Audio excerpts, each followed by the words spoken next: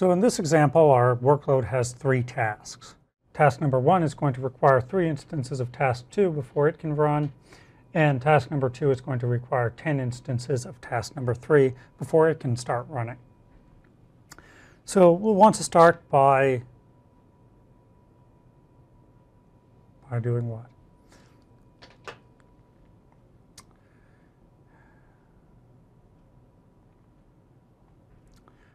So we'll want to start by calculating how many times we need to run each task to complete one instance of task number 1. So obviously we will run task number 1 one time. In order to run task 1 once, we need the outputs from 3 instances of task number 2.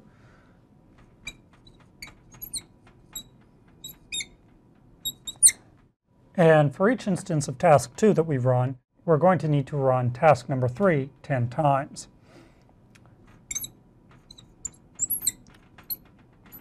So task 3 will get run 10 times for each instance of task number 2. So we'll multiply our 10 by 3 to tell us that we need a total of 30 instances of task 2 in order to complete one instance of task 1. Now we can look at how long it takes each of these machines to run this set of tasks. So machine A needs to run one instance of task 1, and that's going to take 10 microseconds.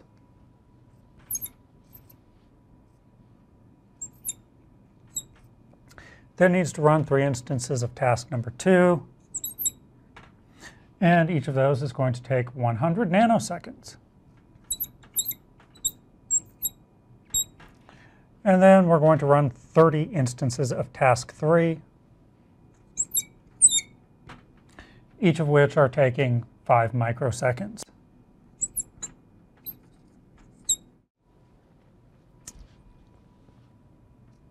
So this will give me 10 microseconds.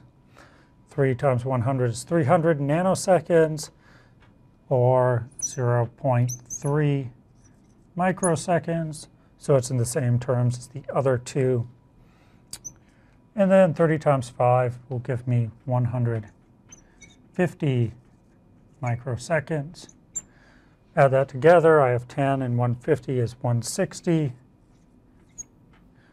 plus the 0.3. We'll do the same thing for machine B. Again, I am going to need to run task 1 one time, and that will take 15 microseconds this time.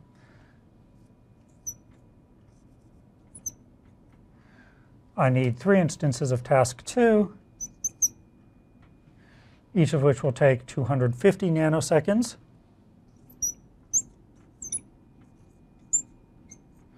And then I need my 30 instances of task 3,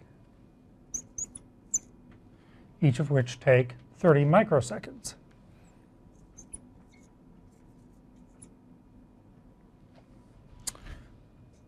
So I'll get 15 microseconds plus 750 nanoseconds, or 0.75 microseconds. And then 30 times 30 will give me 900 microseconds. Added together, I have 915.75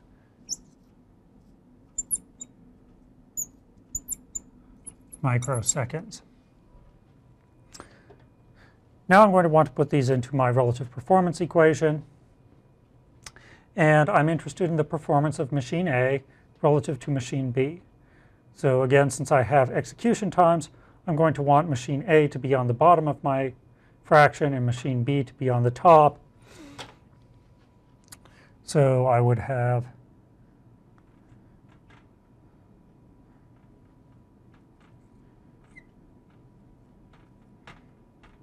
and machine B is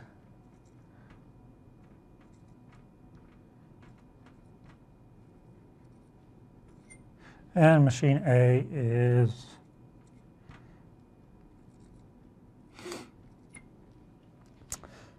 now, this time I don't have either of my numbers in terms of seconds. They are in terms of microseconds. However, since I'm looking at a ratio here, and they are both in the same terms, I know that both of these are going to cancel, and I'm still going to end up with the ratio that I expect. Now I've just got a number of 915.75 divided by 160.3, and if I put this into my calculator, I'm going to come out with a number of about 5.71. So that means that machine A is about 5.71 times faster than machine B.